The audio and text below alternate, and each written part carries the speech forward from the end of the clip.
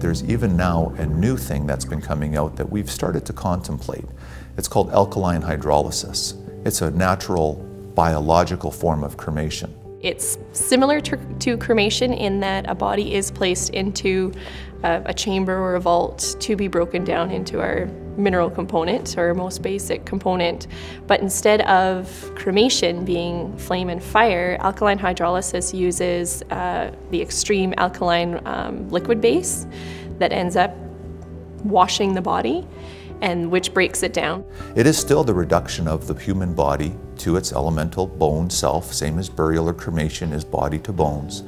But the byproduct from it is it uses very little energy. We're looking at and seeing 75% less carbon footprint. We're looking at over 30% less energy input. So there's no emissions as far as emissions into the atmosphere as there is with cremation.